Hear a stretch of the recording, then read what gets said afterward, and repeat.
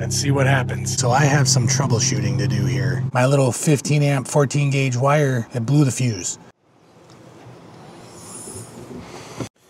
Well, hey, welcome back. We're back here in the galley of the Luna again. I just wanted to make a quick follow-up to my last video where I made my power upgrades. I had mentioned that I was going to up some of the wire sizes. Got all those parts in, so we're going to upgrade it. We're going to retest everything with this new wiring setup and get it a little closer to real-world conditions of when we're actually camping. There were some things I mentioned the last time that weren't quite exactly how they should be. It is very hot out here today. I am already sweating, so let's get started.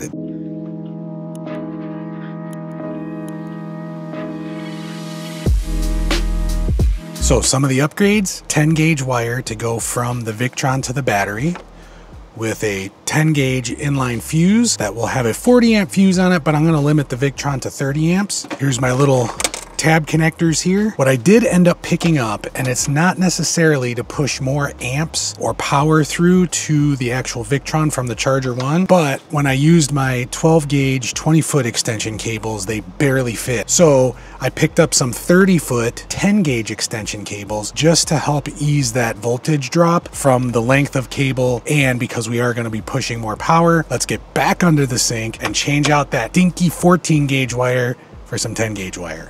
All right, so here we are back under the sink. You can't really tell on the camera, but here's my battery wires coming out from the Victron to the battery. Here's the current inline fuse. You could probably read that, 15 amp fuse max. So that's gotta go if we wanna push more power. Let me get this all disconnected. I'll crimp up the new wiring, put it in there, and then we'll do another test to see exactly how much more charge we get out of the Charger 1. All right, first order of business, let's get these battery lugs loose. I know the power's already off. If you want to see how I accomplish that, I highly suggest you go back and watch the original video. I went through how the battery app works and how I can make sure that power is turned off. All right, so this guy's got to go right here.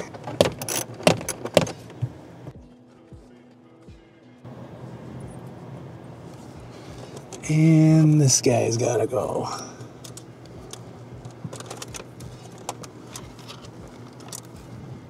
And the next step, let's get these out of the terminals on the Victron.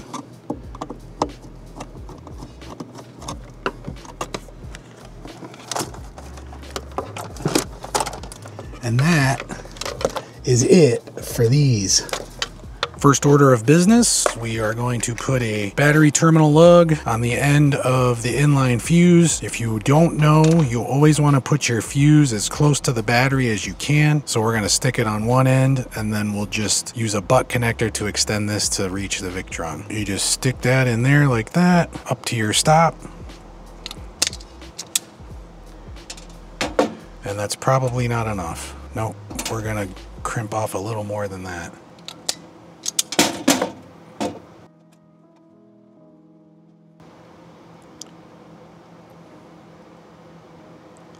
Look at that, perfect.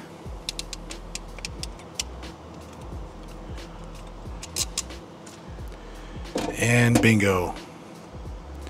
We have a good crimp. So now on this side, I'll strip it again and we'll use one of these butt connectors. Now the connectors I'm using, this is just a kit from Amazon. If you are interested, the link will be down in the description.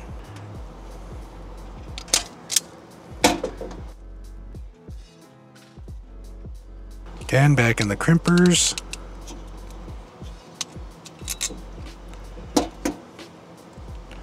Bang, good crimp. Now what I got to do is take this down to the battery and see how much more I got to add on to reach to the Victron.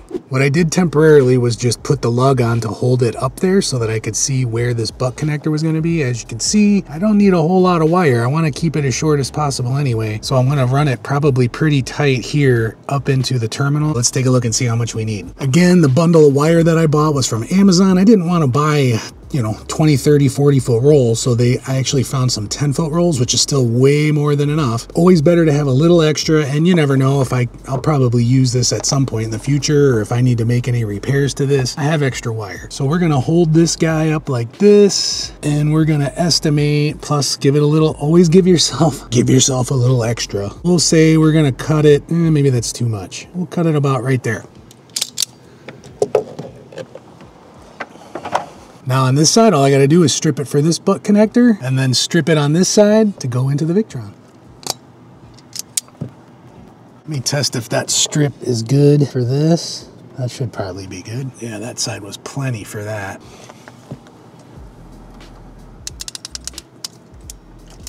Give it a good pull and we're good. All right, time for the negative side. That's just gonna be a ring terminal on one end and a bare end on the other. So let's do that.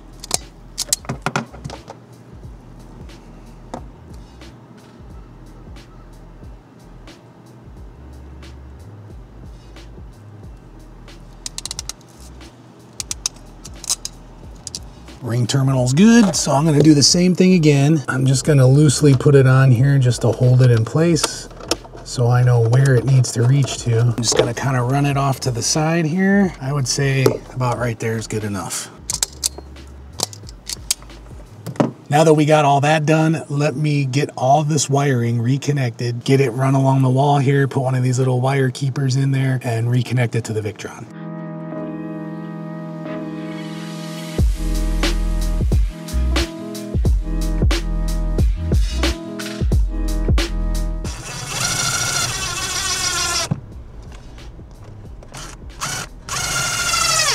Now that I got that hooked up, while I'm cleaning up, I'm actually gonna turn my fridge on to get it down to operating temperature. If you watched my last video, the testing that I did, it might have been a little skewed, so I wanna get it down to temperature just to give another real world comparison of what we could expect when we're actually out there camping now that I've upgraded the wiring. Well, for you, it's been a split second. For me, I've now had lunch, I've cleaned everything up, I let the fridge run. It is now down to temperature, so it should just kind of kick on and off while we're doing this test. Okay, the Charger 1 is on, the Bronco is running. Let's check the Bluetti app first. So you can see here, right now, the Victron is still set to its 14 amp max output. You can see we're putting through, while the Charger 1 thinks it's putting through about 199 watts. So let's check the battery now and see what it's getting. All right, so there you go. Oh, one thing I failed to mention in my last video, if you didn't watch that, I got rid of the gas solenoid valve. So now that is not going to be drawing power with the galley hatch open. So there you can see the battery itself is getting 125-ish watts. I believe the fridge is currently running. Let's see what it jumps up to when we change the Victron output to 30 amps. I'm hoping I can change it while it's running. Okay, so we are going to change this to 30 and hit OK. Let's see what the Bluetti puts through. Woo, look at that. 450 watts. Let's check the battery. 343 watts max power now. That's crazy. Almost 150 extra watts. All right, so what I'm gonna do is I'm gonna shut everything down and restart the Bronco so that it can do the full 15-minute run again. You can see there we're at about 74%. If you remember from my last video, we gained about 5%, which is 5 amp hours because it's a 100 amp hour battery. We'll see what a difference this makes being able to put out 30 amps, and I'm gonna be monitoring, just make sure that wiring doesn't get too hot. And if I gotta dial it down a little bit, maybe down to 28 or so. Let's give this a shot.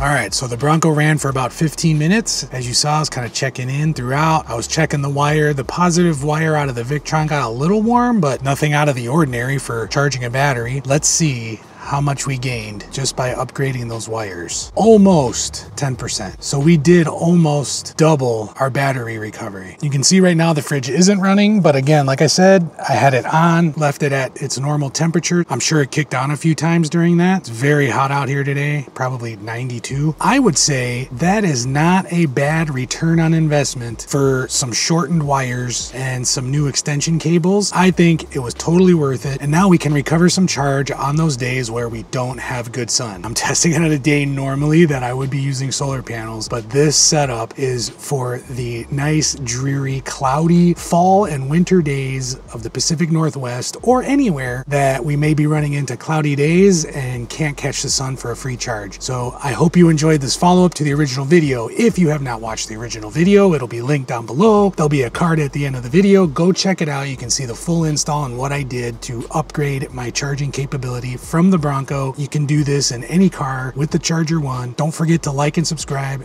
and I'll see you next time.